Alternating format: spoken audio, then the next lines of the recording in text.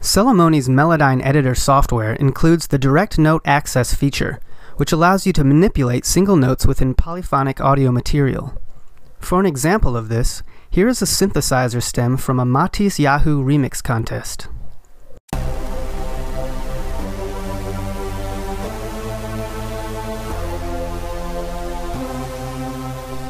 It was recorded in C major, but we can choose C minor in Melodyne Editor,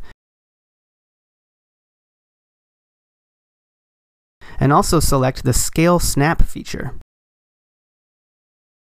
Now, as you select a note within the synth chords, you can slide that note up or down,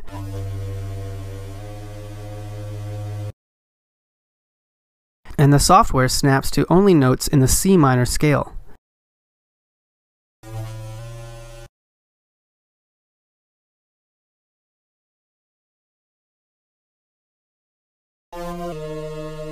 The new synth loop now sounds like this.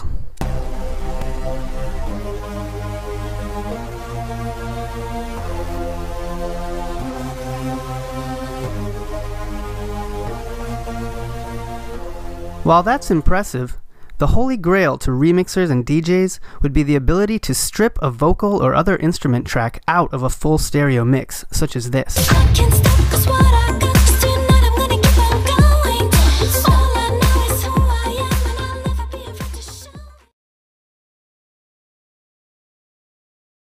As you can see, Melodyne Editor is not capable of doing that just yet.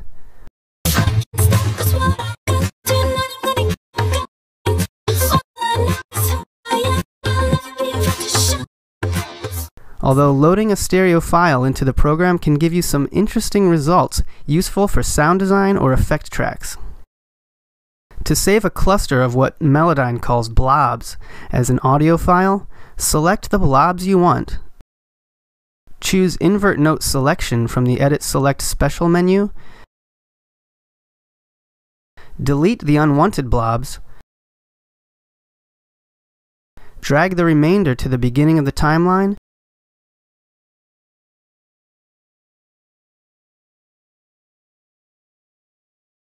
And then bounce them down to an audio file. For more examples of what Melodyne Editor can do with full stereo mixes, let's look at Mike Snow's Animal, which we previously used in our article on remixing without stems. Using Melodyne's Scale Snap feature again, we can change instrument lines to different notes, while leaving the drums alone. The possibilities here are endless, but one example goes from this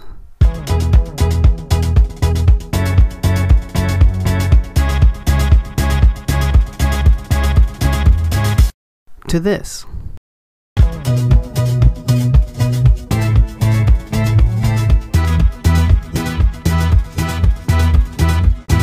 You can also record audio straight into Melodyne Editor, which we've done for the voice track of this video.